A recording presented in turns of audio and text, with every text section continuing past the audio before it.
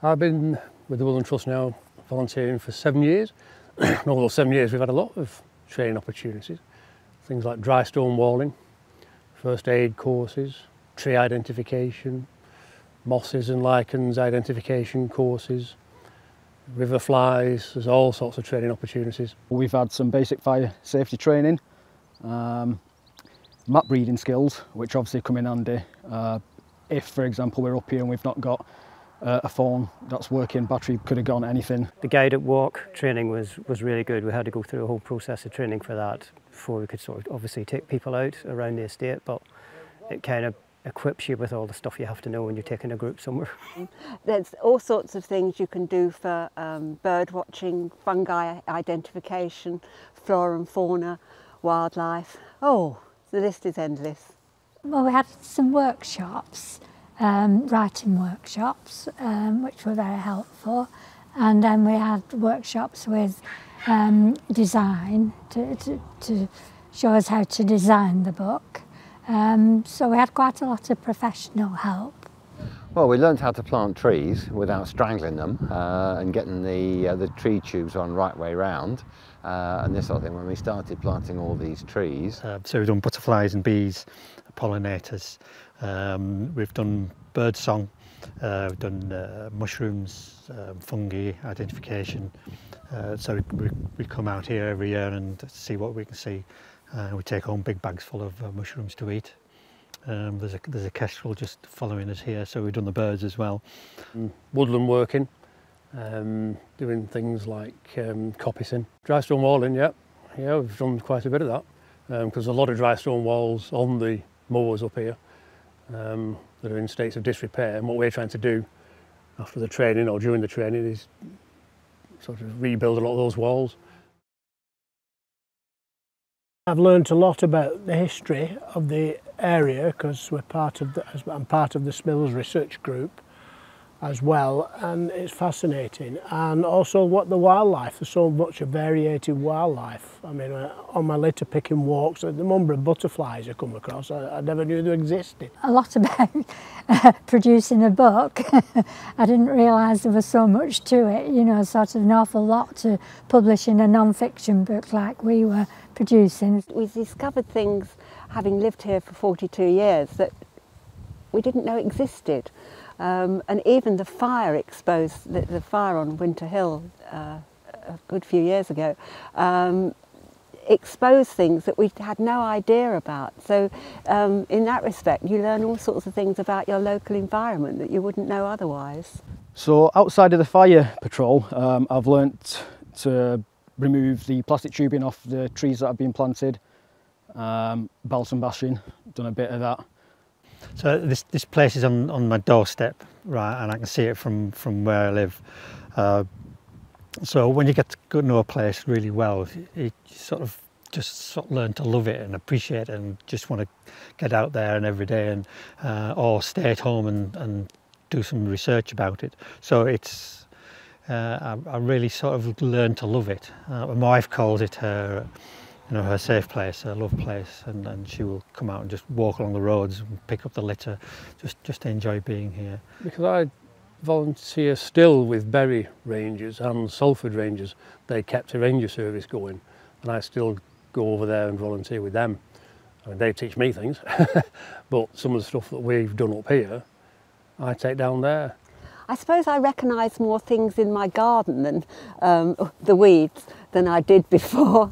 And you know, you get birds flying over and you think, oh, that's a whatever it is. As well as being a litter picker and woodland warden, I also work with the forest school, so been able to, which uses part of the estate. I was there last week, went on a nature walk with them, and also as a chair of governors of primary school, I've passed on skills to the children there. Being able to feel part of a community and something a lot, you know, and not feeling isolated, and you know, because of their care and responsibilities, joining in with something that was really worthwhile. Yeah. Such a diverse crowd of people from different ages, different backgrounds, different interests, and but they all seem to meld, and everybody chips in, and it's a really good atmosphere. I've been walking up and down these areas for many years prior to that, so when it came to my attention that they were looking for volunteers, I came aboard, and it's been brilliant because I've been able to also get familiar with more of the routes around here, and as I've become more comfortable with that, then I've been able to bring other people who maybe are not walkers, maybe they like photography or, you know, all the flora and fauna parts around here that they have an interest in. So I can bring them out here with confidence, do a couple of routes with them, and get them out of their comfort zone sometimes. And also in terms of people's mental well-being, it's just nice to be able to say to them, oh, I know a spot we can go. Tony lives just down the road from me, but I didn't know him before Woodland Trust. And there's another lady lives near me that's a member. So you see people out doing their thing, or different things, or just walking, and it's just nice to chat and socialise, you know. There was a guide on the mass trespass they did from town, and that was a fantastic day out of that, helping to guide people about. I do the guided walks, so we'll talk about, you know, the history, which is my speciality on this one. But we will, we'll take people along. We do talks to local groups, history groups, or other interested groups. I didn't really volunteer a lot prior to sort of finishing work, but this summer I volunteered at the Manchester International Festival, and I mean that was. It's really like, it's a stiff process actually to get in there, because you have to do this online sort of application, you have to go through these sort of inductions and things like that. But one of the things that I think clinched it was what I'd learnt here, and the fact that I was volunteering here. And recently there's been a lot more volunteers coming through. I think there can be 10, 11 people on a Monday doing these practical tasks. It's built up from the 2 or 3 of us originally. So it's meeting those people as well. You know, sort of like-minded people, and having a chat, and you have lunch with them and you talk about other things as well. Before the COVID pandemic, we worked for a time with the special needs children, or students actually, from Myerscough College on the estate, helping to clear it up, cut down rhododendrons, balsam bashing, etc. And I thoroughly enjoyed doing that, and the children did as well. Part of the job I took up when I retired from sort of my main career was doing expeditions mainly with children, and I've certainly learning on the guided walk side. That sort of helped me on doing a little bit of explaining what's going on, doing the speaking, engaging people in what I've been doing. We were out yesterday doing a watercolouring thing experience, helping out with that, and someone who I didn't know before, who I now know as a retired consultant, came past having done a litter pick. So, and I did fire watching with her during the fire 5 years ago, when we were calling in helicopters to drop thousands of litres of water onto fires that were springing up here, there and everywhere. That was devastating, and you just wondered when it was going to end, but it did. I thought it was very well, I thought the fire people and the people were very, very good. They were so well organised.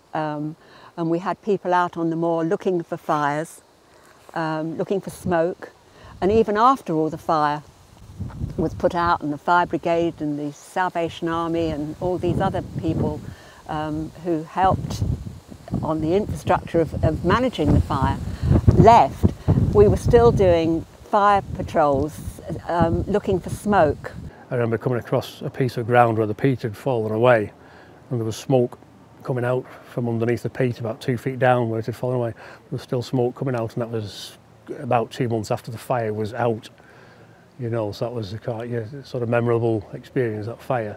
Yeah, I mean, obviously it was horrific really, because the speed that it moved and the damage that it did to the wildlife up there, the ground nesting birds and that sort of stuff, you know. Yeah, it was quite horrendous really. It did uncover a lot of things though.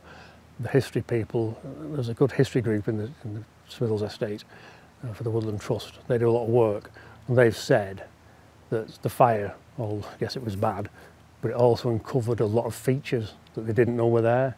And when I volunteered, I obviously knew about the 2018 fires because I'm not so far from it, and you could see it. You obviously read about it and you see it in the news. So to be on site and learn a bit more about the people and, you know, the certain procedures that were then put in place to help stop that, it's allowed me to learn a bit more about it. It's then allowed me to do this and be a part of a team that helps support this, to prevent fires long term. There's been other instances as well where there's been barbecues being lit, trying to explain that, and most of the times it's just young children who obviously do get aggressive, especially if they're in larger groups. But sometimes you're lucky and they'll understand what you're trying to explain to them, why you're there in the first place, and they'll pack up and they'll move on. Well, it's getting out and about, meeting new people. I know that if I go out and I'm helping and doing something worthwhile, it makes me feel better, and I love doing it. Definitely good for my mental health, because, you know, when you are caring for somebody who you can't communicate with 24 hours a day, it can be quite isolating. So, you know, I form new friendships as well with the people in the group, and it's something that's really helped me, and hopefully I've helped them.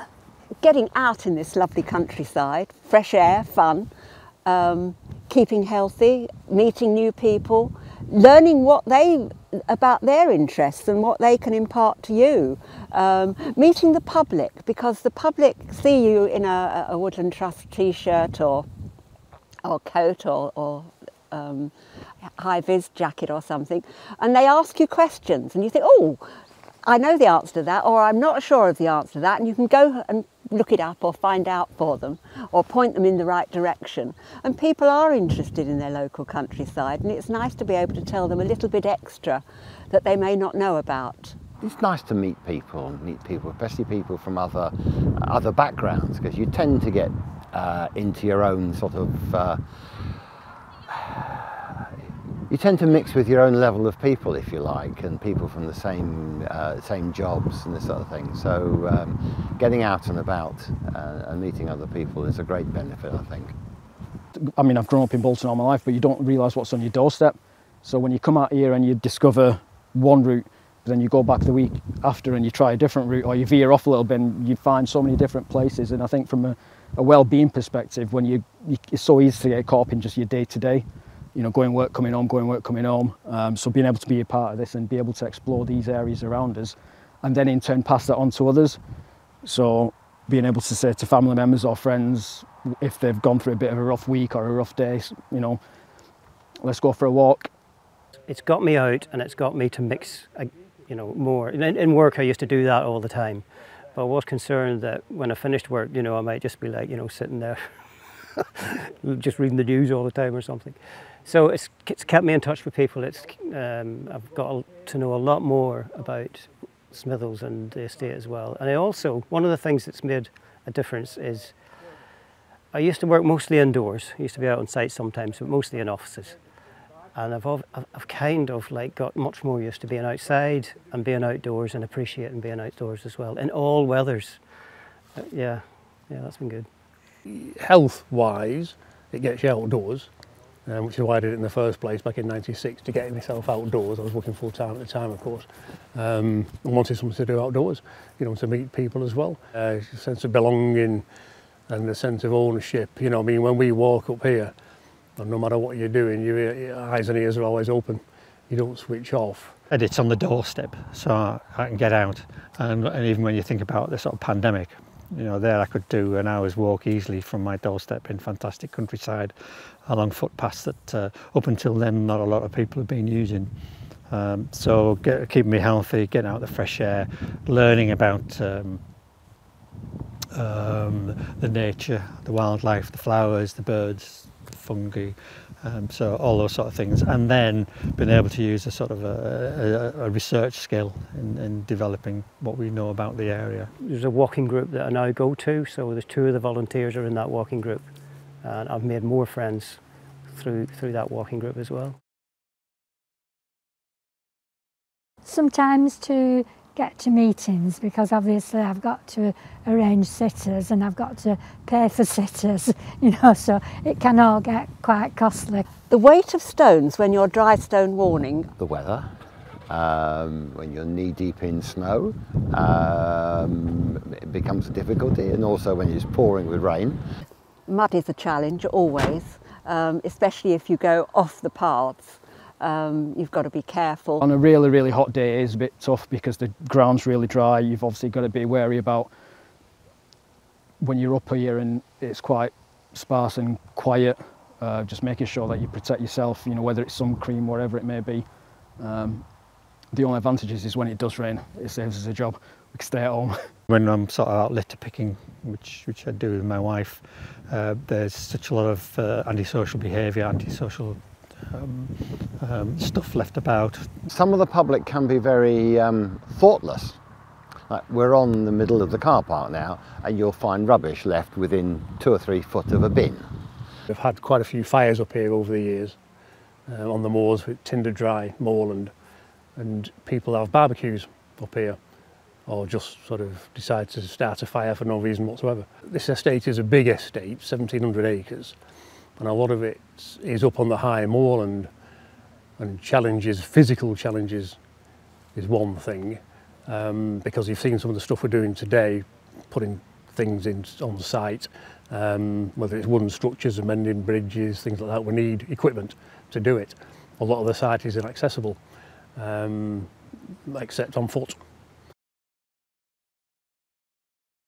Litter picking obviously has, you know, helped improve things for the people on the estate. The tree planting, of course, of which we've done thousands, has really transformed the landscape.